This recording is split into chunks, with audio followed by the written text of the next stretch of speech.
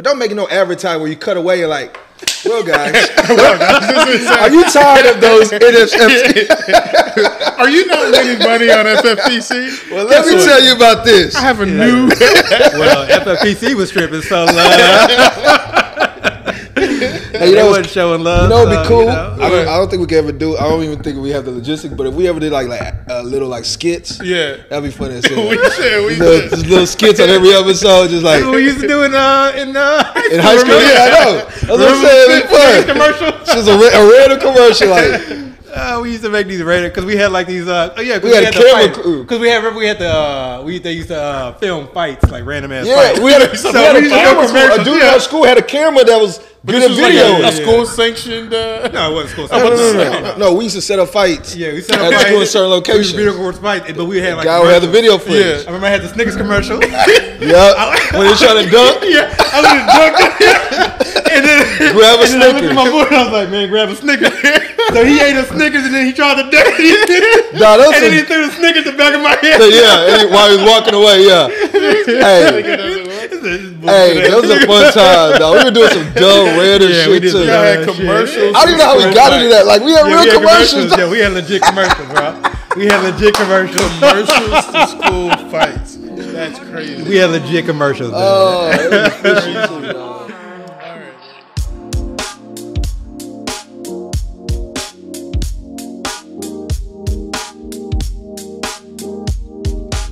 La la la la la la.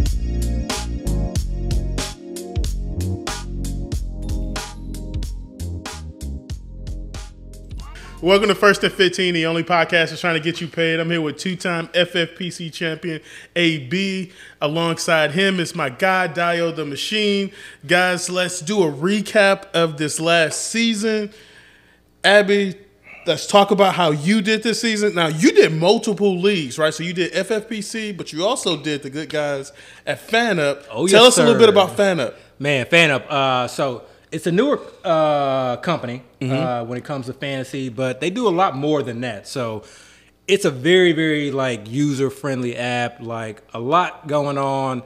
Something that I'm like really, starting to explore a little bit more. But obviously, me being a high-stakes player, I jumped into one of the contests called the Flexball Tournament. Okay, it's a very unique contest, and one thing that I love about it is that there's nothing like it. So, I think we're getting to the age where everybody just has so much information on every type of NFL fantasy football contest, whether it's Dynasty, Superflex, Best Ball, there's, analytical data, there's, thousands of research articles and analysts that you can listen to and read, et cetera. Yeah. So it's becoming so much harder to really try and, stay ahead of the curve in that. So anytime a new contest comes up that sort of kind of levels the playing field, where there's not analytical data that you can look back at, I'm all for it. Because now I can sort of kind of, try and create my own strategy. And so to kind of talk about the contest, if you're someone who loves season long, but man, the waivers get to you, trying to make sure, you're staying, setting lineups in case a guy gets injured or, having to deal with trades and things of that nature. The Flexball contest is something that really allows you to be able to incorporate season long, but not have to deal with some of the hassle of season long. Okay? Yeah, like here's the thing with me, like both you and Dio are like, I consider y'all like pro fantasy football players. Like y'all are on it, man. He but the is. thing I'm about just a me, guy playing fantasy. I'm the novice of the group. Yeah. FanUp is cool because no salary caps, no waivers. It's like- it's super easy. It's like a weekly DFS with no It's a salary weekly cap. DFS with no salary cap. So that's the thing A that's kinda season cool. long weekly Yeah. DFS So- with no salary cap. Yeah, so for this specific contest, the Flexball contest, you basically start 2 running backs, 2 wide receivers, a quarterback, a tight end, and then a flex position that can be either a tight end, a running back, or a wide receiver. Yeah. And you set this lineup every week, and that's it. You It's set it and forget it. one caveat.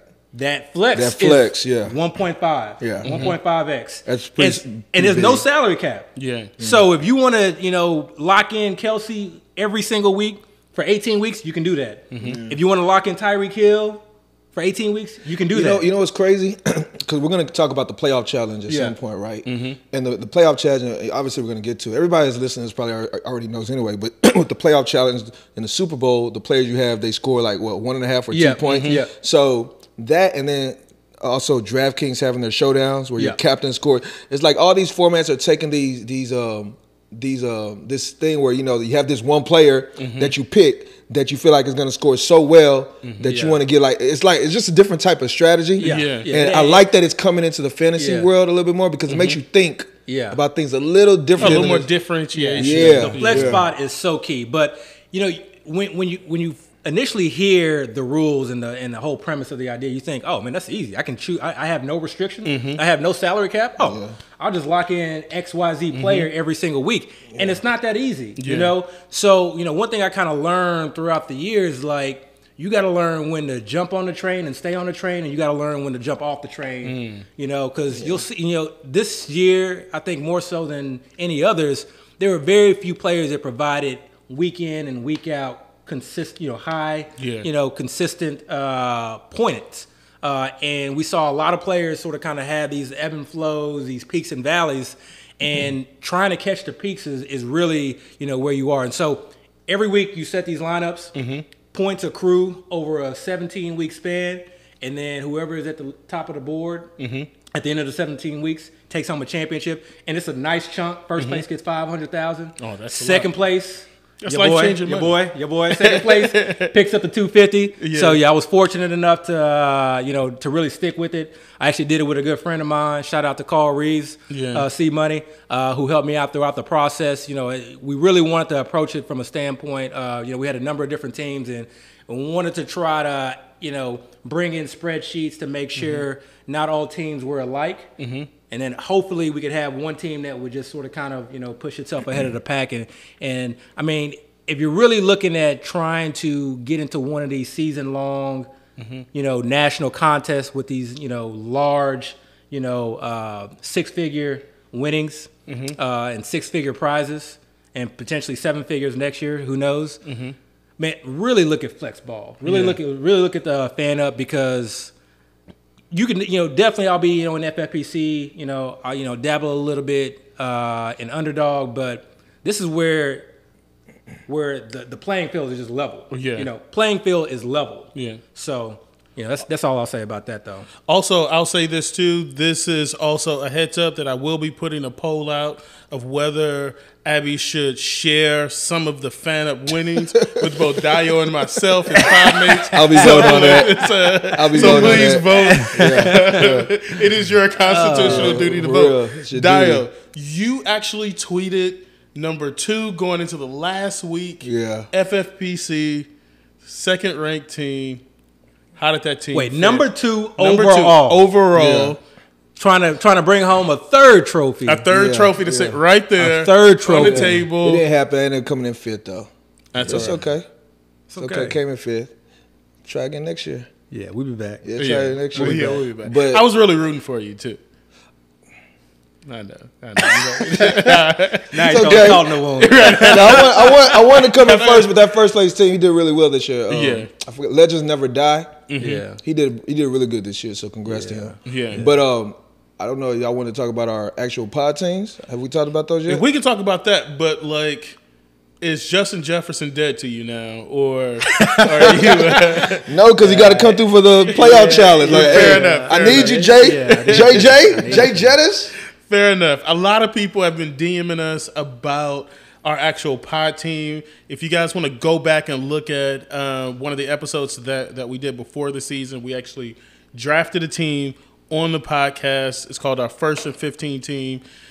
Our team actually won our league. Man, and I would encourage y'all to go back and watch that pod, because I actually went back and I don't watch any of our pods. None of them. All the hard work that goes into it. He said, "Did you pick up on?" I was like, "Bro, I didn't watch that. I didn't listen to that." But no, I actually went back and watched that, and that was just it was an interesting exercise to go back and listen to the three of us, discuss players during a draft, why we wanted a certain player, who we were close to taking. I think we ended up picking up Jacobs in the 8th round. And even in the 8th round, it was still pulling teeth. we were like, all the tight ends that we talked about as far as like, let's wait on tight end. Let's try and pick up some sleeper picks. I mean, we really hit as far as the sleepers, the ones that really mattered. The Njokus, the Ingrams. Ingram. I think we even had, did we have Higbee as well? Higbee, yeah. Again, ebb and flow season. So there were points of the season where these guys weren't doing anything, and then points where, we were able to ride them out. So Jalen Hurts, too, because we almost went Kyler there, and then we ended up going Jalen Hurts. Dio, let's talk about the process a little bit. How will you change your process going into next season? Have you thought about that yet? Or I haven't. Really? I don't think I'm going to change the process too much. One thing about this season, I think is, and we could probably say this about every season after the fact, but this season, to some extent, felt like almost like an outlier with how things were kind of occurring. Not only with injuries, but just having these players, and I think you spoke kind of before, having these players that had these highs and lows this season that you would typically expect some form of consistency. I just think it was weird. But that's football. I am truly a believer of literally anything can happen. That's why I'm always, just kind of, being real skeptical about when people just kind of have these certainties in their mind. I'm always like, you never know. I mean, great players can have dud games. Jerry Rice had games probably where he had 1 or 2 catches. Don't quote me on that, but there might have been a game where he had like 1 or 2 catches, but he had other games where he had like 10, 15 catches. So they always even themselves out. But that game where he has that bad game could be the game where you need him, like Justin Jefferson when I needed him. Week 17, and he gave me the lowest point total he ever gave. It happens. But at the same time, I bet next year Justin Jefferson's still gonna be a top 3 for a pick. It is what it is. Like knowing that he has that in him, I'm still gonna try to get him. So it was crazy. So I don't think I'm gonna change my process too much. I think we mentioned it last episode. This season made me kind of look closer at my teams and try to build my team better, not just in the draft, but during the season. Just trying to keep massaging your team, because knowing that, I used to always be a big advocate of trying to make an anti-fragile team, a team where no matter what happens, I'm still in the running. But I think I had to figure out how to remain anti-fragile during the season, because before I could draft a team and I can make it work the whole season. Now it's like every week I got to make this adjustment. You have a player that gets hurt, gone for a few weeks. Eventually comes back. Now he's a good pickup. All these crazy things that happen. So, but no, I don't think I'm going to change my process too much. But at the same time, I say that, honestly, this fantasy football thing, it evolves. Absolutely. You always got it. You always have to be like water. You know what I'm saying? Go with the flow. See how the environment, the atmosphere of the league is changing. Player values are changing. Now that y'all playing Dynasty, y'all going to start getting more into the age of players and how that kind of changes the way you expect the player's production to be going forward. So. But no, I don't think I'm going to change it too much. I think I'm the exact opposite. I'm 100% overreacting to everything I saw in 2022. I'm already taking notes. Like, I'm already ready. I'm already in the lab. Like, I'm already prepping. I got like a detailed notepad going right now. You don't need to get all of them. Just give some examples.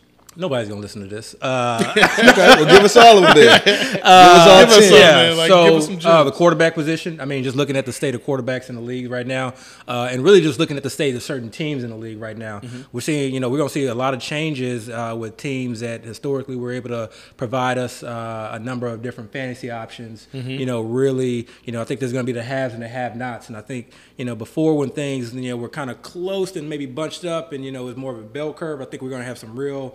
A lot of teams on the outlier ends as far as like either being really, really good or just really, really poor. And so for me, like the QB position is one I'm not, and I've always been one like in the past before it was not cool to not necessarily just to not wait, but also to draft like multiple quarterbacks, and now I think that is going to become a new fad, a new thing.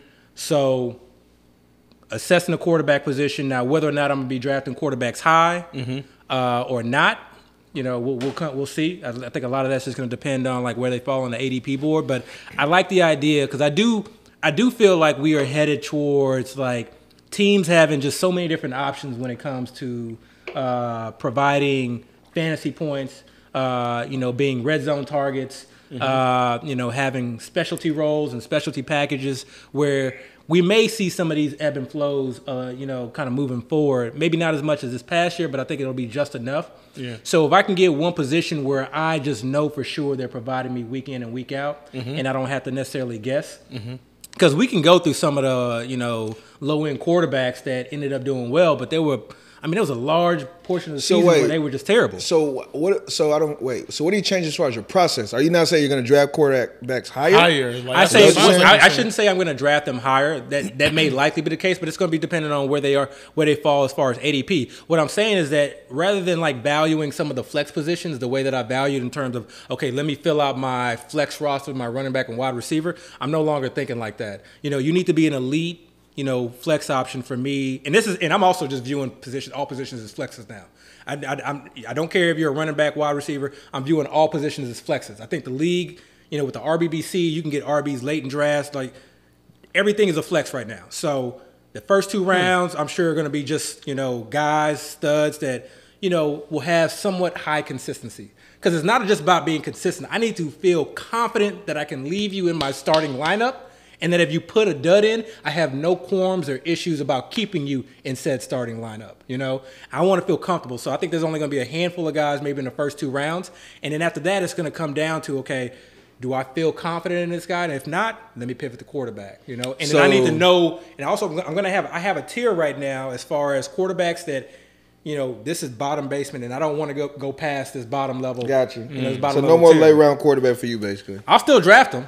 Because I will still have 2 quarterbacks on my roster. But no more starting quarterback or quarterback 1 on my team being a late round quarterback. I need to have like a strong beat. I mean, it needs to be something like where I feel like very like strong about this guy, busting out like a Lamar situation from a couple of years ago. Okay. Kyler, Deshaun Watson, those years. Those years I feel very strong. Okay. If I don't feel very strong, no, I'm definitely like, I'm not waiting. It's not worth it. Gotcha. It's not worth it. The league is so deep right now. And I think we're going to see this next year when we start drafting players. I think it's going to be so deep that we're in 8th, 9th, 10th round, you're going to be able to pick up starters. Starting what, quarterbacks? Flex options. Flex. Where you're going to look at guys you taking the 5th round and guys you taking the 10th round. Do you think quarterback value as a whole is going to be higher next year? Oh, absolutely. Okay. Well, I mean, if that's the case, then I don't think it's really a process change. I think it's kind of just what it is. Yeah. It's like everybody's now drafting quarterbacks higher. So it's almost like you have to kind of stay with the pack a little bit or miss out on all the good options. Yeah. Maybe we shouldn't waste time doing this practice, but I was going to say, how many quarterbacks do you actually see being valued high next year? 5. As far as 5? Yeah, we won't get into it. That's a whole nother discussion. You think it's just 5? Because I'm thinking it's like 8 or 9. I think it's just 5. As far as like being valued high. I know, that's what I'm saying. Like 8 or 9 is what I see. Well, this is when you kind of bring into the psyche of the drafter. If you're someone who doesn't want to take a quarterback high, you're not going to, you see somebody take a Josh Allen round 2, you're gonna wait. You're gonna wait. Yeah. You're gonna wait. So it's just gonna natural, just draft strategy in itself. Once you see quarterbacks take high, and you realize other teams don't worry. Now let me ask you this: do you think it's possible? Because I think it's possible that teams are gonna probably consider drafting 2. I don't want to say high end, but solid quarterbacks. Next year, like actually 2 startable quarterbacks, and not just a backup if need be quarterback? I definitely think players and drafters are going to be looking at drafting 2 quarterbacks like within the first 8-9 rounds. Okay, I can see that, but I don't think anybody's going to be spending 2 like getting like a Patrick Mahomes. Yeah. Still top first 5 rounds. 2 top 10 rounds is pretty. It's pretty significant. Yeah, it's pretty significant. Yeah. But I mean, I was kind of doing some of that last year as far as if I missed out on the Lamars and the Kylers and the Hurts. But that was more like a double tap. That was more like a 9 and 10. Exactly. I'm asking, do you think people are going to do like a 3 and 9? I can't see that. You can't see that? I can't see that. Because I think the way people view Josh Allen and Mahomes right now is almost like they're indestructible. Yeah. Okay. Or they can't get hurt. Because we haven't seen them get hurt. Like you're never going to not play them. But if you draft Lamar or Kyler, then you're going to draft a backup because you've seen them get hurt. I think the reason why people will consider it is because, number one, as we've seen this season, these quarterbacks are getting hurt, especially the ones that we value with their running. Yeah. They're getting hurt, So, number one, you really have that second option that's still elite enough to where you feel good as far as what they're going to be able to produce for you. And then number 2, it might be a defensive strategy to some people. Where they're like, if I'm gonna take this quarterback, so these other teams that's tough. Can't have this quarterback, and that's tough. So you gotta, if you do that, you need to feel comfortable that whatever they're having to pick from is suboptimal. And it's not going to hurt you because if they're able to find a late round quarterback, that's worth not only did you lose out on like your 6th, 7th round draft pick or wherever you like reach for them, right? Now they won by getting a 6th, 7th round flex. With what you just said, those late quarterbacks are not. People are not going to have confidence in them though. Exactly, and this is the thing too. It's like, and we always talk about, or at least I always talk about this. Like, it's not about like the week in and week out. You know, it's not about the end of year fantasy numbers where you look and see, okay, this guy was ranked 7th. You know, when it came to quarterbacks, it's how many times did you confidently put him in your starting lineup, and how accurate were you? How accurate were you in starting that player? Because you could take a player like Justin Fields, right? You may not have started in week 1, but if you did, you definitely didn't start in week 2. Right. Then not week 3, not week 4. And then when he finally blew up, he was on your bench. Were you comfortable? Were you comfortable that next week? Mm-hmm. So how many like quality starts did you actually get out of Justin Fields? You know, but I will say this though, and that's probably not the best example. No, he's not. Once the best you did example. put him in there, he went off he's every single week. He has sustained. Yeah, he sustained. But I understand what you're saying. Good example. Isaiah Hodgins to me. Right, yeah, but he came out kind of late. He has sustained really late, and he's more of a necessity start. Like, man, I don't got nobody else. So like, but that's what I'm saying. Like, how comfortable did you feel? Like, of course, it's always going to take, especially for people that come out of nowhere. It's always going to take you at least a week. Just like I don't, unless you're just out of options. You know, you're desperate. Now, going back to what I was asking you before, I think there's a chance it might be pretty viable again as far as people taking that quarterback top 4 round and then top 10, because you just stated the point earlier. People are going to realize they can get flex players in these later rounds compared to what they used to expect. And those flex players can be people that feel comfortable starting. You know, so I don't know. It's going to be funny how the board goes next year. Yeah. I'm still trying to decide how early I'm going to draft and how heavy I'm going to draft when I do start drafting. Yeah. If I want to, like, wait, because I know there's some drafters that don't draft early at all. They wait till, like, late July, early or August, really, training camp, and they say, okay, let me now start to draft. It's funny, you know, I was looking back at all the teams that I drafted. And for me, like, just as far as football guys, main event, I don't know, I think about 50% or so, like, made the playoffs. And then I got real fortunate. I had some, like, I think it was, like, Cleveland defense that I just, like, picked up across the board. So a good amount of those made the tournament. Nobody really made noise when it came to football guys. Main event, I think I had, like, 5 or 15 make the playoffs. No, 5 or 15, no, 5 or 20 maybe, somewhere around there. And then I think, I want to say like all 5 of those made the tournament as well. But no one really made noise. I had a number of, you know, Kylers and just didn't have a second quarterback. But like in looking at those teams in terms of like when I drafted, I didn't like. You know, last year I saw like that when I drafted early, whether it was just rust or whatever, like none of those teams did well. This year it was just kind of mixed in. Like a couple of teams like early on. The same for me. Yeah, and I could tell because I also like, you know, we talked about diversifying. Like that was like one of our first pods. Like I'm gonna try something new this year as far as diversifying. And I think I saw that play a role this year because like as soon as I started switching up, okay, now I'm gonna start, you know, trying to target this player or target this strategy or go with this type of build, you know. Let me say this. I think this is a concern I have with me having drafted early. I think what I did consciously or unconsciously is I started drafting early. I started seeing these players I liked. Well, not really liked. I just started drafting and started seeing value fall. Like, oh, this guy I can get here, bam, bam, bam. But then as I kept drafting throughout the summer season, the players I started liking, I started saying, okay, now I want to make sure I get these players. And then I started like drafting them almost maybe a round before ADP. Or just making sure I got that. Like, that's my guy. I need to make sure I get that guy. So now it's not so much getting them now at value. It's more of making sure I get them. And then I think that made me lose out on other value that was dropping at that point. That I should have been grouped just for almost diversity or just value-based drafting. So that kind of concerns me a little bit, you know, because if I draft late when I don't even know what the boards are looking like and I'm just taking who happens to be available for me in a certain round, maybe I won't do that. But at the same time, I also did that audit for my teams. and I found the teams that I drafted earlier kind of did pretty good. Like the team that ended up in the 5th place, I think I drafted it in June. Yeah. You know, so I don't know. I really want to take some time this season before drafting to really look back on it and see what I can learn from that. So maybe going back to your question from earlier, maybe I do need to review my process. At the moment, I don't have a change, but that's just a little concern I have. I do have another note too. Okay. I'm not doing any rankings. I'm not doing any. You did rankings last year? Yeah, I had mental rankings. I mean, I actually had rankings. I know, number 18 is Amaz Ross. I actually had rankings that I created, but they were all mental. I mean, it was I draft so much that I know what guys I have, ahead of what guys.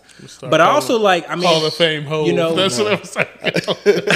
Did it all without a pen. And as you guys know, I try to listen to as much as I can listen to. I try to take in as much as I can take in. This year, I've watched more football than I've ever watched ever, and I've gone back to watch certain games. But you were watching whole games too, whole games. So what I'm gonna try next year is I'm basically drowning out all noise. I'm not. Basically, it's just going to be everything that I've seen from this previous year. I'm going to try to, stay in tune and stay with the beat of the off season. Now that he got me in the dynasty. So this year, he's coming to my side. I'm coming to Dio's side. Coming to my side, yes, sir. It's no more. Finally, and it's not that necessarily the outside noise swayed me one way or the other. Or it's just that I feel like I put in so much work during the season, I don't want it to be tainted whatsoever. Yeah, I feel like I have so much clarity right now, and things can always change. Players get hurt. I'm wrong. But you did just say a minute ago that you overreacted everything. Yeah, you did just say that. I said I'm going to overreact. So I am it's consciously good. I going for you, it's good. Withdraw. Yeah, for you, it's good to earmuffs. Yeah, a little bit. Earmuffs don't come at but me. But at the same time, I mean, you won so much.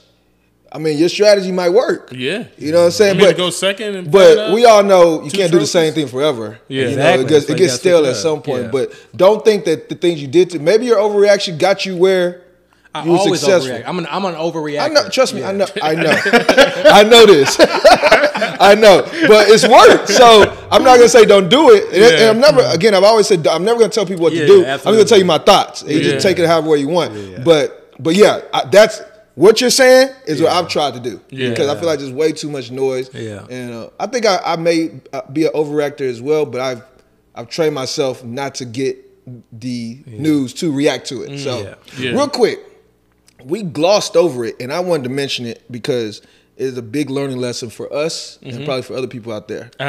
Our pod team. Yeah. Man, this is a monster. Having that team was a monster. It was like week 11, I got in our text thread, right? Yeah. Man, and I was like, hey, this team right here? I just looked at all my teams, but I stopped at our team. The podcast, I was like, wow. Yeah. This team looks like it's a monster. Yeah. And I think y'all were like, oh, Mike Williams got hurt, we had a little debate. Yeah. But I was like, I don't care.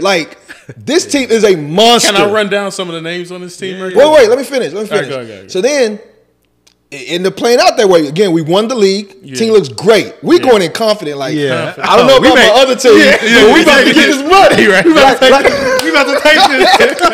We about to get this money. Shoot. Because remember the last pair we were talking about who do we were trying to pick up for waivers, and we were like, if we get this waiver guy, we were good. I don't even remember who it was. Maybe it was Hodgins. I think it was Hodgins. A Concord. The person. It could have been a Concord. Nah, it wasn't. No, I think it was Hodgins. We ended up getting Hodgins. I think it was Hodgins. We were stacked at running back, so it was at the very end of the pod. We were excited because we got him waivers because we just found out. Oh, no, it was DJ Chark, and we started with Chark. And he went off. Yes. And he went off. Yeah. So, anyway, I say all this all happy and confident, but the lesson to be learned here is please, people out there, if there's one thing you can learn from this podcast to this episode, please have more than one quarterback on your roster. Oh, man. And let me even say it like this. If you're so confident in your quarterback being such a great fantasy player, get his backup. Yeah. Just please, because that's a lesson we learned. We had no backup to Hurts whatsoever. Oh, my God. And when Hurts got phantomly hurt, we were done. We were done. So we had Jalen Hurts. Yeah. We had Eckler. Josh Jacobs, Pittman, and then we started Ingram at the perfect. Oh yeah, we started him at the perfect time. Well, oh my god! But that goes back to it. That was timing. That goes back to it. Know when to get off the train and know when to jump on the train. Yeah. Man, that was a great start. Aaron Jones. Yeah. We had Aaron Jones in our flex. They're like, we were just. We were like, yeah. Okay, all right, we throw him in there. Get in there, kid. Yeah. Go ahead, get in there. Go ahead, you some. let him hit the ball. You know what I'm saying? Get you some. Then D Hop came back. Yeah. D-Hop came back. some Oh, that motion. was great. That was lovely. I mean, like we were looking good, man. I mean, Mike Williams just on the bench waiting. Mike Williams on the bench waiting. chilling. Philly And defense. We were doing good with our defenses. Yeah. So it looked great, but We had Philly defense and San Francisco defense. yeah. And this is a team we dropped Njoku too. Yep. Yeah. Did we have Higbee? We had Higbee. We had Higbee. He was going off. I mean, man. Whew. I mean, And then we ended up picking I'm a type of person, and this kind of goes back to me finishing fifth in the FFPC or Football Guys contest, where once it happens and it doesn't work out, I try to just move on. It's hard So to mentally, I moved on. Yeah. But it is a lesson I've learned, and I'm never going to forget it. Yeah. And I don't care how my team looks, that's never going to happen Never. ever again. But it's one of those things where it's like, what could have been, because it could. But anyways, I digress. Yeah. I'm done. Yeah. No. I mean, like, I'm done. I'm done with season long. This is it. Oh yeah, you're converting 100% to DFS. 100% DFS. He'll be I back. He'll be I back. might hit like some Should we fan up. maybe we should start doing DFS content? Yeah, I'm content. done. Yeah. You'll I'm be our done with DFS this. expert. Yeah. Like I'm done. Bring Like- Dorsey like- on the pod. Y'all Right. have a Dorsey and I are segment. gonna have The like Chris our and own Dorsey DFS discussion. Right. Let me ask you this: This is. Are you really done with everything, or done with high stakes? No. I'm done with just season long. I'm using all my. That's what I'm credits asking. on Season long, like totally, or season long high stakes? Season long high stakes. Okay. I mean, like I'll still be. So you're allocating all your funds to DFS now. Yeah, all of my funds. Are you that good? My returns are a lot better than season long. Okay. I mean, you gotta gravitate to Okay, what yeah. you're good at. Yeah. You know. Gotta do what A you gotta lot- do, man. A lot better. You gotta than- feed your family. Yeah. No. I'm done. Dorsey, this is like my request. We need to start our own Dorsey show. said he's not coming. Dorsey said he's not coming on the show until he wins the millie. Oh man, Like that is his sole, like, Yeah. that's his goal. I'm only Like, that's his focused motivation. You got to win that millie, and then he's like on the show. all right, cool. Are we talking about playoff challenge now? Let's What's talk about the deal? playoff challenge right Okay. quick. So Okay. let's talk about strategy because to me, Should we talk about the contest in itself first? Explain it, because just in case people explain it. All right. don't really understand what's for going on. those that are not playing or have not set up a team on FFPC's playoff challenge, it is a unique tournament where you pick one player from each team to fill out a 12-man roster. Again, there are 14 playoff teams, but you fill out a 12-man roster with a quarterback, 2 running backs, 2 receivers, 4 flex players, a tight end, kicker, and defense, and that is your. And you have to fade 2 teams. And you have to fade There has to two be teams. 2 teams where you have no player from. Correct. And that is your roster for the entire playoffs. Mm-hmm. Highest scoring team wins the tournament. Yeah. Super Bowl players get what I think it's a 1.5. point and a half. One and a Yeah, half 1.5. X. Yeah. The points of that game. So if they go off in the Super Bowl, like that could really push your team's That- point that total could really push way it. ahead. So Yeah. Yeah. it almost makes it where no matter how the playoffs play out, as long as you got a guy that's going into the Super Bowl, you have a chance. Which is very hard not to do. It's very hard to not have the guy that's in the It's in Super Bowl on yeah. your team. Right. Yeah. Right. Unless it's the Seahawks and the Ravens that get there. Then Yeah, everybody- and then everybody's screwed. Yeah, exactly. Then everybody's screwed. And, so you got to go out of your way to really just differentiate yourself from the rest of the field. Yeah. Go way off the cuff with it to have, maybe the Seattle, Geno Smith as your Yeah. quarter. So, I don't know. You want to continue talking about the contest? Is that pretty Right. Yeah. But that's pretty much it. But so FFPC does 2. There is a $500,000 winner, a $100,000 winner. But essentially, that's the case. Choose a player from each team to build a 12-man roster. Fade 2 teams. It's an interesting concept because, again, looking at the strategy from last year, you posted in our group thread last year's perfect lineup with the winning lineup. And it's interesting because obviously they had Kelsey and not Pat Mahomes, but Pat Mahomes was the highest scoring player. But because Kelce far and away scores more points than any other tight end, and he scores towards the top end of receivers, it made more sense to play Kelce than it did to play. I don't want to say if it made more sense. Yeah. Well, it's the combination of Kelce and said quarterback versus Mahomes and said tight end. Right. No, I think wasn't Allen in the he was in the winning lineup. Yeah. So it was really like having 2 games of Allen versus having 3 games of Mahomes, right? Mm-hmm. So this is, for me, when it comes to strategy, for this particular contest, I don't care about who is going to win what game, how many games they're going to play. I've just erased. I don't care about that. To me, it does not matter. See, I disagree. To me, it does not matter whatsoever because unless you were really just going off the wall with your predictions and trying to get the Seattle guys in here, trying to get the Baltimore guys in here and things like that. For the most part, you are going to be picking a player from almost every single team. Mm-hmm. Now, I'll have multiple teams. So games that are maybe questionable, like that Dallas-Tampa game, I'll have some, I pretty much have mostly all my teams have Dallas players, I think, for the most part. Mm-hmm. But then I'll have some teams that have some Tampa Bay just in case they win. Mm-hmm. You think Dallas wins the game? I have no clue. Literally no clue. But that's part of the process, though. But this is the thing, it doesn't matter. Because you're going to not only because you're going to have you have to roster players that are only going to play one game. See, but here's why it matters to me.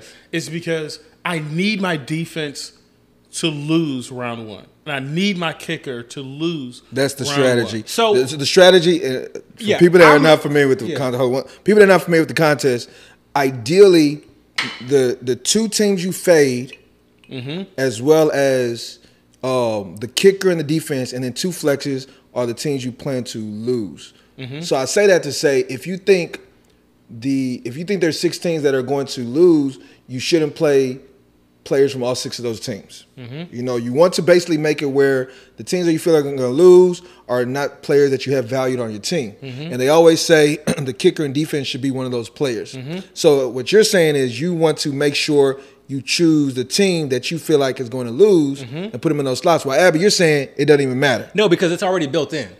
Okay. No, I'm not building lineups where I'm like, okay, I'm gonna really try and get different here.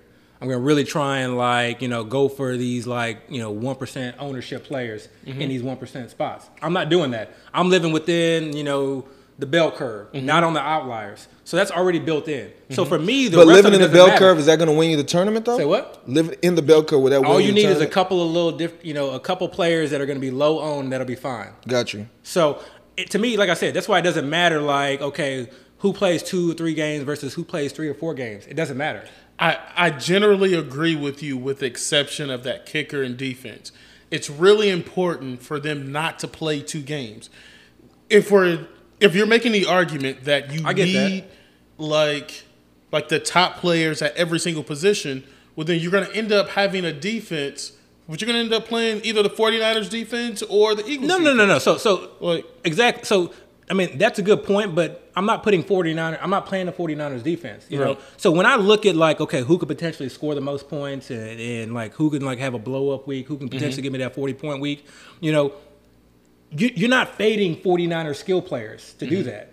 I'm also not playing Brock Purdy, Right. So to me, I'm approaching it from a logical standpoint, I guess, a more consensus standpoint of what we think is going to happen. Mm-hmm. But I'm not taking into account, whether or not San Francisco is playing 3 or 4 games or Philly's playing 3 games. That doesn't matter. Because you're going to play a San Francisco skill player and you're going to play a Philadelphia skill player.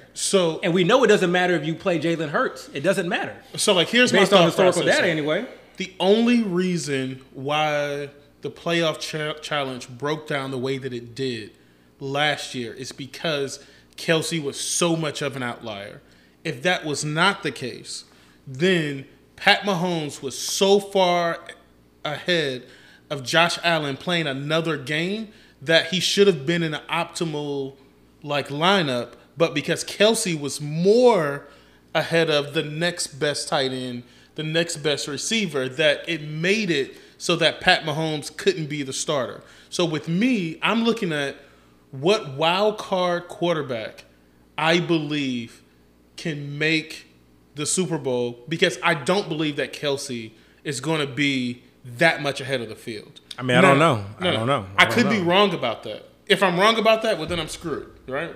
But I don't think that Kelce is going to be that much ahead of the field. And with that being said, then I need a quarterback that's going to play all 4 games, because a quarterback that plays all 4 games. You want a wild card quarterback. I want a wild card quarterback. So you're basically saying I don't want Hurts nor Mahomes. Right. I don't want Hurts or Mahomes. Well, I do want at least one share of Hurts or Mahomes. But my other teams, no, I want a quarterback that is going to play 4 games, because I don't think that Kelce would go off. Right. Let me ask you this. Let me ask y'all a question. I asked Dorsey this question on Monday. I'm going to ask y'all, who do y'all think is going to win the Jaguars-Chargers game? I'm taking Jags. Who you taking? Chargers. Chargers. I'm taking Chargers too. By the way, that's why I was trying to correct your bracket. That's the first thing I looked at. Anyway, by the way, I submitted a playoff bracket. I'm going to post it like right in this spot on the pod, so that people can see what my bracket looks like. Anyway, but the reason I asked that, because if the Chargers win like I expect, then the next round they're facing the Chiefs.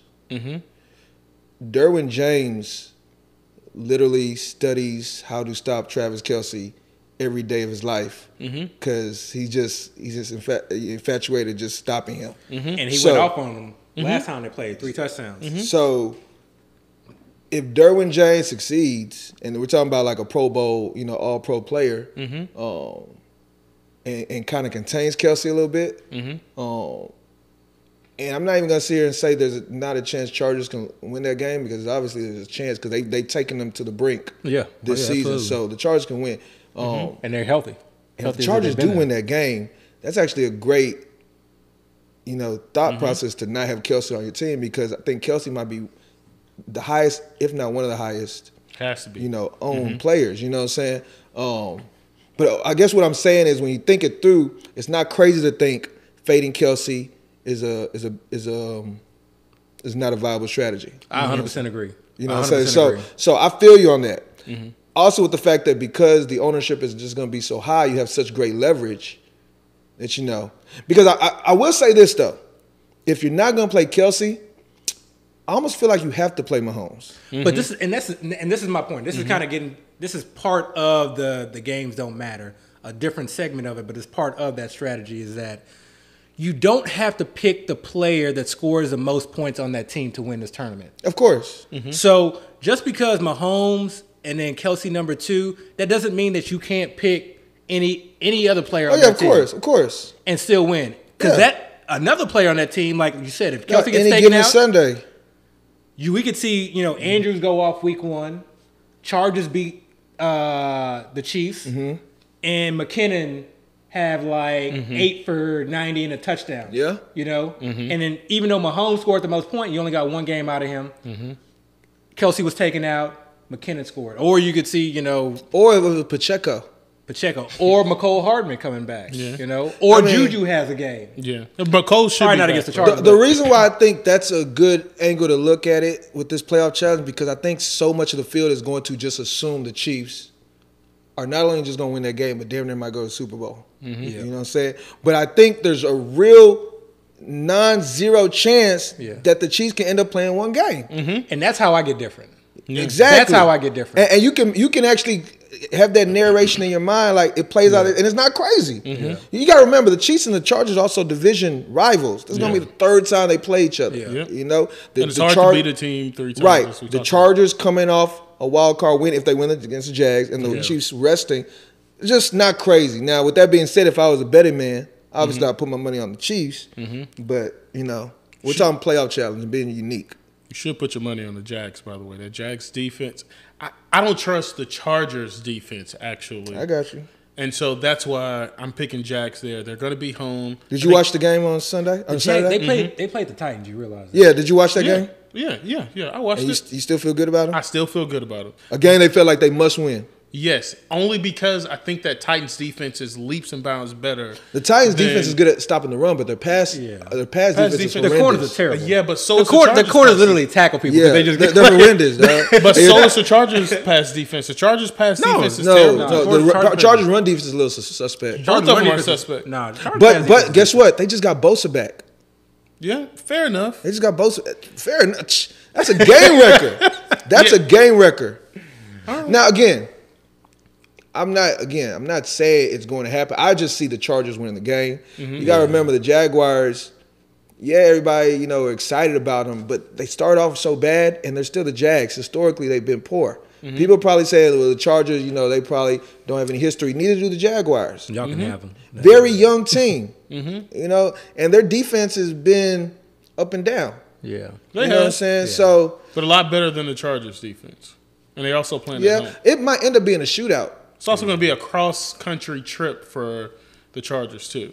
And that matters in football. But it's the playoffs. Going back to the Kelsey, still going back to matters. the fading Kelsey and Mahomes, at the assuming that the Chiefs lose, Mahomes is not going out without a fight. So if they lose, you can guarantee that he's throwing for over 300 yards. Yeah, and he's two throwing. TDs. He's throwing. That's why I said Mahomes is a good option. No, I'm saying like if they lose that one game, Yeah. he's still a good option. Oh, That's what I'm saying. So if they lose that game, so that means you're fading Mahomes. and Kels. So then who do you pick? Knowing that Mahomes is throwing for 300 if they lose and probably 2 TDs. See, here's the thing. That's the tough one, right? You there. can't have a quarterback that only plays one Good game. question.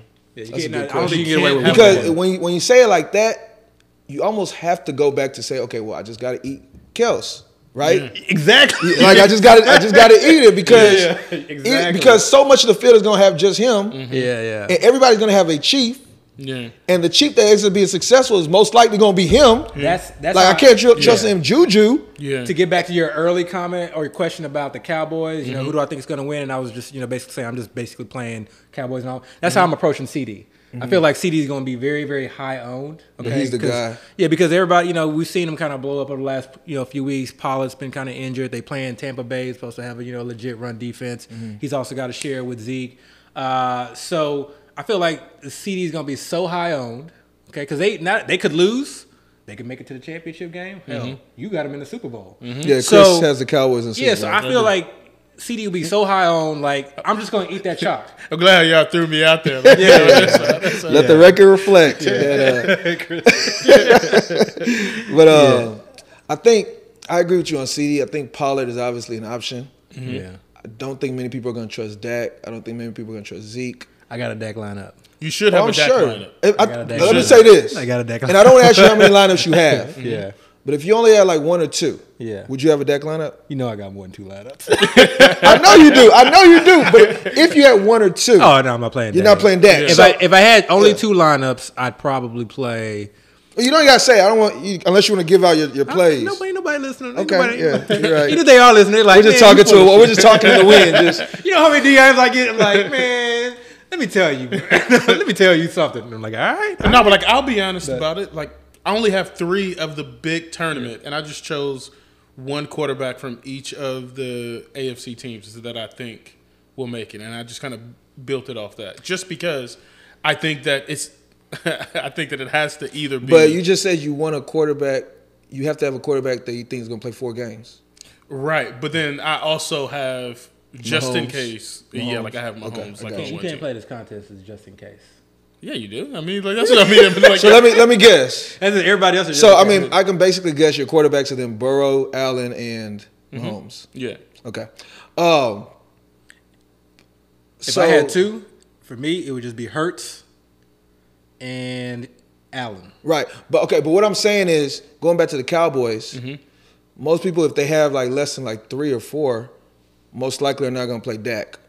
Most likely are not going to play Zeke.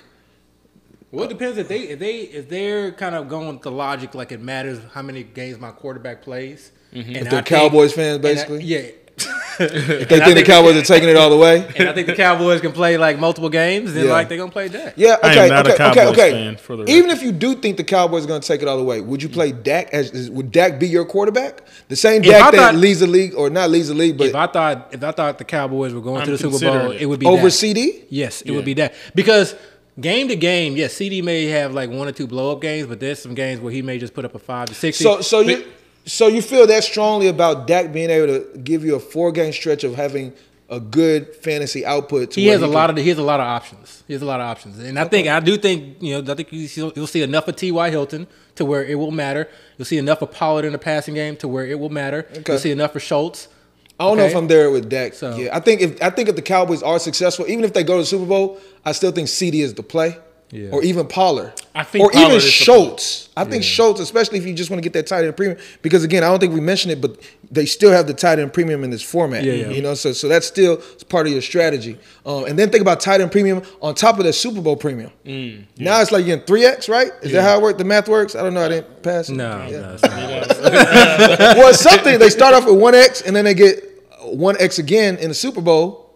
Sure.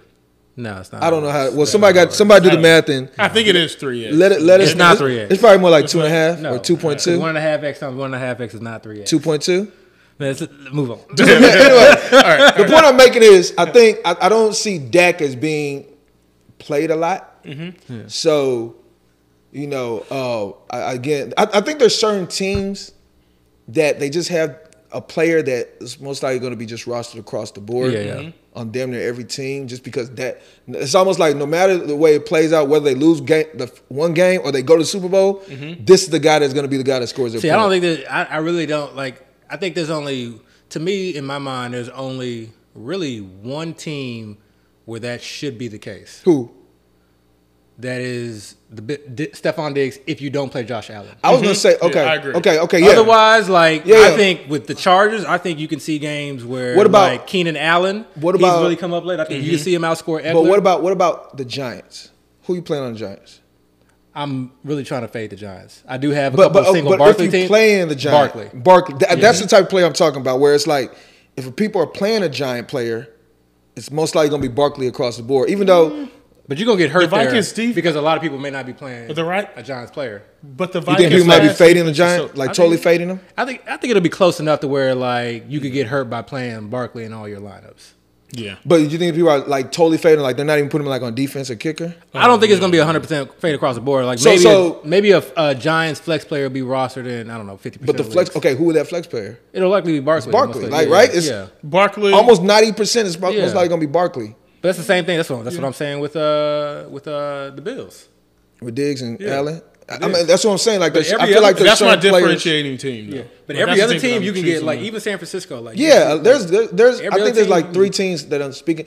I heard Higgins didn't practice today, because I was actually liking Higgins. But if Higgins is not practicing, especially if we don't practice tomorrow, I can't do it. Yeah. I got to change a lot of lineups. And there's going to be a lot of people that think that way, which means it's going to all gravitate to most likely Chase. So he's going to almost end up being one of those type of players. So it's just going to be interesting how things play out. Yeah.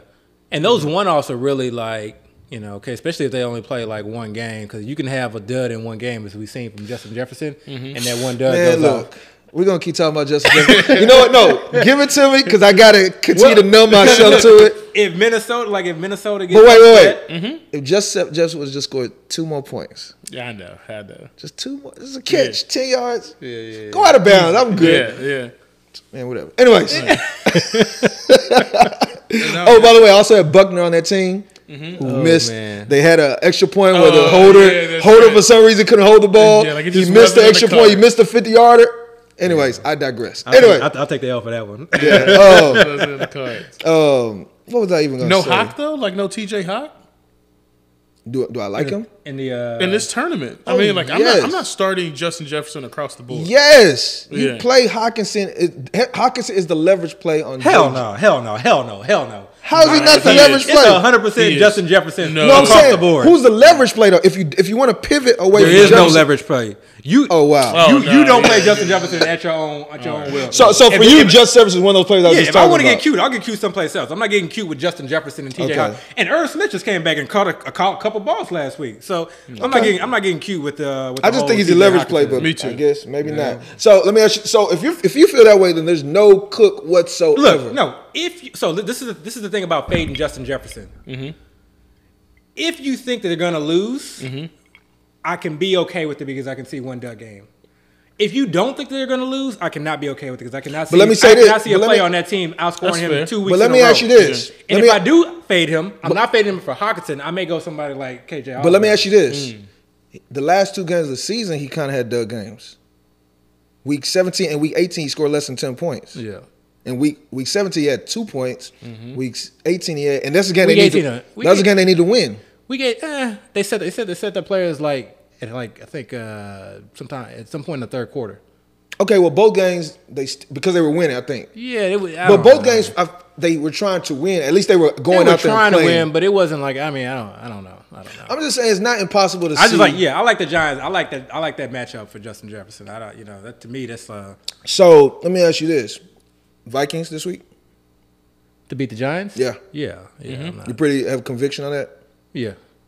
Okay. I mean, I wouldn't be surprised if they lose, but I'm definitely not taking the Giants. Is there any matchup this week, fellas, that y'all are kind of like almost like you're still trying to have an internal decision to make who's going to win that game, or y'all pretty certain Jags about? and Chargers. The Jags and Chargers. I thought you were confident in the Jags. I mean, I'm picking the Jags, but like Yeah, I can see the okay. Jags losing. Yeah, I'm not. He ain't confident. Yeah. What about you? That's a Dallas Bucks game for me. Dallas Yeah. Bucks is another one. Yeah. Yeah, that's a tough one. Yeah. Those. That one I got to figure out. Yeah, I think the Vikings and Giants. Giants. Yeah. Yeah, I can see Giants keeping it close, because that, we talked about it, throughout the year. The defense, very disciplined. Like they're very, very disciplined. They play hard. The team plays hard. Yeah, the team plays hard. Daniel Jones goes in there and doesn't make a lot of mistakes, and who knows what Minnesota defense is going to show up. And let's not forget, Kirk Cousins be having these games where he's just like, it's just not working. But they're playing at home though too. So. But I think they say Kirk Cousins is only good in noon games, and they're playing at like 3. Let's also not forget that they're also like using Dalvin Cook like the Cowboys use Zeke now. Right. Essentially, But that's just why between the tackles. They're not very dynamic. Like their running backs. I mean, that's just the team where I can see the Giants pulling that off. And if the Giants pull that off, those teams you fade the Giants is gonna hurt. Now, I'm not trying to sway you at all. Yeah. I'm just saying that, like when you said that, I was like, "Oh, Abby, you sure?" Yeah, that's what I was thinking a little bit. The teams you fade have to be surefire losses. I think like out of all my teams, I probably got about 50% share of Barkley. So I'm not fading How the many Giants. teams? I actually don't got that many teams. I think right now I think I got 7. Okay. Okay. We'll see where that finishes. So like y'all are not going through. So all right. So we all built like a playoff, like who we think is gonna make it to the Super Bowl. A whole bracket, yeah. Like, like a whole bracket. Yeah. Y'all didn't use the bracket to determine who you were gonna pick. It does not matter. For me, it does not matter. To me, it matters because I'm looking at the matchups and who I think is gonna be. So, but you also have the Jags when you got the Cowboys going to the Super Bowl. Yeah, and that could happen. This is why it doesn't matter because Bang, it bang. could happen, but who? But that's only on one team though. That's one team that like. But if this is what you have, and you have 3 teams. No, are you saying you got 3 different Then it doesn't brackets, matter. or that's your only bracket and you made all your teams? That's the bracket that like I kind of like hope win. Like that's the one that like you send to people. So, Is that the bracket you used to make all your teams? No, So then it doesn't matter. It Then doesn't matter. it doesn't matter how many. You didn't use this bracket to construct all of your teams. Right? He's I didn't basically use saying the- his teams it are does all not hedged. matter. It They're does all not hedged matter. to some extent. But If yeah, it like, plays to out some this way, extent, this you team have is to- good. You If got it to plays out roster this way- players that only play one game. Okay? Yes. It doesn't. We've seen, and it's not just last year too.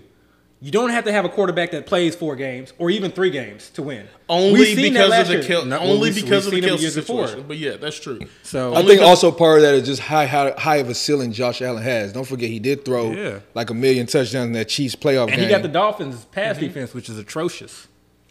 That game, the interesting thing about that game is I wouldn't be surprised if they have that game won so early that they just run the ball a fair amount and not put their feet to because they're gonna have a big game the next week. Yeah.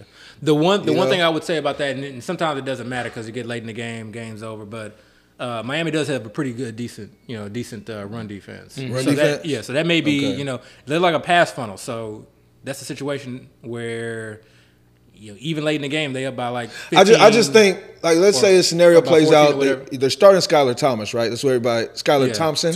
It's not gonna be Tua. Bridgewater. It's still no respect. Bridgewater. I know, right? Bridgewater is most likely gonna be out. Yeah. So there's a scenario where Skylar is just so bad.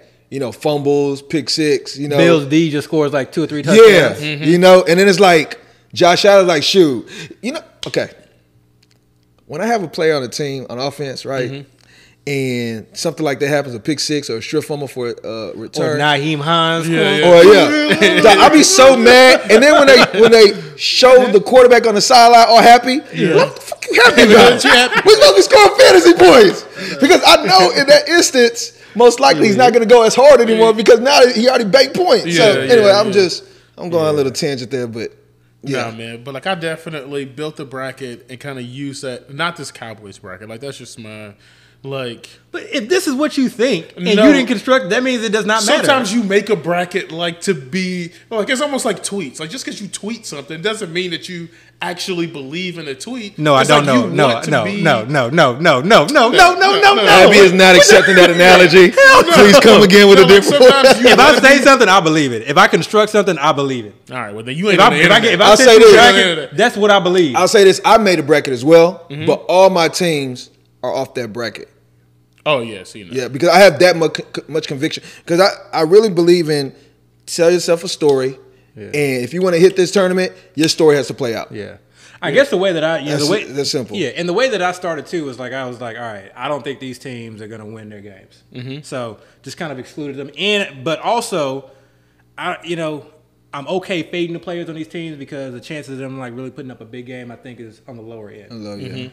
I may have one Tyler Lockett team, but for the most part, I'm okay fading that. There's a second person that's brought up Lockett today. Oh, yeah. Tyler. I think Walker shouldn't be just – I know it's the Niners defense, but I think they played the Niners not too long ago, and he still scored double-digit points. Yeah. I think they just use him just so much. And this is why it matters, too. And this is why I have just a couple teams with a couple of those outliers. If the Giants lose and everybody rosters Barkley and the Seahawks lose, they both played one game. Is it really out of the realm of possibility that Tyler Lockett or DK Metcalf or Kenneth Walker outscore Barkley? Right. No. Or anybody from any other team that loses that you don't roster. Another guy. That's a good way to look at it. Another guy, J.K. Dobbins. Because I think Gus Edwards may not play. He was banged up. He was in the concussion protocol. Yeah. These typically go 2 weeks now. So now you got J.K. Dobbins, and he doesn't normally catch passes. But what if this is a game where he catches 3 passes? He hasn't really looked good to me, but he's been producing. You don't have any concern with Drake? Say what? King Drake still. My thoughts on Drake. Yeah. He show up when you least need him. I say that as the guy who won. I'm just saying he could be a hindrance. But even that, or like a Mark Andrews or whatever, because I know a lot of people won't be Mark. The roster and the Ravens. Is it really out? And the Bengals really don't play that well against a tight end. And I'll say this: last time Andrews played the tight end, 8 I think receptions for 90 yards. Tight end premium, that's decent. That could easily. Then we saw what Isaiah Likely did last week. So there are a lot of guys on these teams that are just don't roster them because they won't win a game, but they could easily outscore the guys that you are rostering that also are going to win a game. Lose. Yeah, that's why I said it does not matter. So wait, I was talking to somebody yesterday, or maybe it was today. Yesterday, and I was talking about Andrew specifically. Yeah. I truly feel so I think most people are going to assume the Ravens are going to lose this game, especially once Lamar is, named out. Yeah. People are just going to say the Ravens are going to lose. And then obviously that's going to make a segment of people just either not roster Ravens or roster them in the defensive kicker. Yeah. But for the segment of players that do decide to roster them as a flex player, this guy right here, I truly feel like it is almost 90% or higher that player is going to be Andrews. So far, correct. I truly, truly believe that. Okay. So I don't think it's as unique as what you would typically expect, because the people that do, because there's going to be people that do decide I want to be different. I'm gonna play a Ravens skill player, and I feel like all those people or most of those people are all gonna say the Ravens skill player I pick is Andrews. Yeah, but I don't need to be in the like 1 percentile. Right. I just need to be like in the 20th percentile when it comes to that. Yeah. And then like the rest of my lineup differentiate. I think the reason that I was talking about it was because the person I was talking to about felt like that would make their team unique. And I said not so much, because if it was a team where it had a bunch of options, like the Seahawks, great example, Lockett, Metcalf, Walker, Geno. Yeah. If you play a Seahawk, it can really be like 4 different people. Yeah. So the way that I'm approaching it is like, okay, I'll get me an Andrews team, and then I'll play a Bucks player, because you can go a lot of way with the Bucks player. You can go Godwin, you can go Fournette. I don't know, some people gonna play Evans. Yeah. So somebody might play Rachaad White. That would be. I couldn't do that. It's not a terrible play though. I'm not saying it's a terrible play, but because the Cowboys are unique now because they are kind of banged up in the secondary. So I think they got one good corner right now that's left. That's why I'm kind of like, for the most part, maybe fading Evans a little bit. But like the secondary corners are hurt. And you've been able to run on the Cowboys lately too. So to me, they're beatable. The defense is beatable. The defense is not as stout. They've lost a lot of bodies on that defense. So the Bucks, they spread it around. Yeah, they do. We saw Evans just do nothing for the entire year, and then when it did not matter whatsoever in Week 18, smashed me in one of my championship games. Yeah. Smashed me. I was so pissed off. So 48 points. Yeah. What? How? So it's always capable, and I do feel like it's going to be a shootout. I don't think it's going to be a defensive battle. I do feel like that's going to be a shootout. It's just whether or not the Bucks can mount enough of an offense, and whether or not Dak, stops turning the ball over, essentially. Yeah. Now, one bit of strategy I heard recently, and I'm going to be honest with you, I've never won anything close in this playoff challenge. So I'm not an expert in this, but I don't know a lot of people that have. I think it's a new contest, maybe came out like 2-3 years ago. So we're all trying to figure it out as we go. But I heard one good strategy is to try to, of course, we talked about the defense and kicker and the fading teams, but the other players that you think might play one game, play them like in the running back spot. Because I heard the strategy is to try to get as many pass catchers to advance, especially because they have the higher potential. Yeah. And then kind of what you were saying as far as quarterback, try to find a quarterback that can play those 4 games. Yeah. That's what I heard strategy is. We'll see if it works. I do think there's always going to be that edge in tight end, especially if they hit. Yeah. Like it just puts you so far ahead of the field. But of course, the tight ends have to hit. Yeah. I think the tight ends people are going to look at this year. We've talked about 2. We didn't talk about the third one. I think people are going to really try to roster Kittle. Especially the ones that just want to say, I don't want to play C-Mac because everybody else is playing C-Mac, and how Kittle's looked recently. Yeah. That's a discussion to be had because Debo's back. Yep. And we don't know how Debo's going to affect him, but we'll see. Especially in the playoffs, Yeah, so it's going to be interesting how this all thing plays out. And I don't even think it's a thing where it's one specific strategy is the best strategy. I think it might really be a thing where every season is so different. You just happen to have to pick the right strategy for that season. Yeah. Or just got lucked out. You lucked out on like picking the right player that the field didn't. Right. Right. Luck definitely is gonna have to play a part of it. Yeah. Whatsoever. So, real quick, we're about to end, I'm sure, right? Yes, sir. You got that look, like I'm about to do my little. Well, thank you for it. No. So, real quick, let's just put out there Super Bowl picks. Yes. I know you mentioned one. You ain't even gotta say the winner unless you want to say the winner. Cowboys and who you see in the AFC? Chiefs. What about you? Or you want me to go next? You go next. I think it's going to be the Niners and the Bengals. That was my pick. What is Dale going to say? Yeah, that's me too. Actually, no. It wasn't. It was the Eagles and the Bengals. It sure was. And then I had the Eagles as the winner. As the winner? As the winner. Who are you picking as the winner? I haven't really made a decision yet. I think I'm going to probably go to Niners. Niners? What? Rookie quarterback? I know. That's the only thing that's like making me hesitant. Like the last pick. Yeah. Literally Mr. Irrelevant. Mr. Irrelevant. Yeah. Something about that team, man. No, I'm not buying it. I don't know. I saw him throw a touchdown. He's last good, game, bro. And my man's was like, I got ice. He literally said, I got ice in my like, and it was how he did it too. He was the swag with it. Yeah. I mean, it was. He made you a believer a little bit. He was like, bro was like, Come on, you know what it Hey, is. y'all know He was that? literally like, you know what it is. Y'all like, know that meme where a dude is like sitting back and then he like sits forward? That's what Abby sounded like. Wait, what? Okay. That's Leonardo DiCaprio. I hit the 15-second rewind like 5 times. He's looked really good, Oh, man. man. I ain't gonna lie. If you didn't know anything about him, if you were just watching his Side game, note, man, I'm upset that like we didn't come up with that like in high school or like middle school because What? I literally would have done that with every single play. Rebound. no, I would have done it in class. Oh shoot, I got an A. Every single. It don't matter what we did. I got the digits. I got the digits. Like, Let's go. All right, man. That's our episode for this week. Yeah, man. Please Fun like, times, man. rate, Hey, good luck subscribe. in y'all playoff challenges, man. We're out. Yeah. shout out to Fan Up. Yeah, shout Yeah. out to Appreciate Fan Up. y'all. Yeah. All right, man. We're out.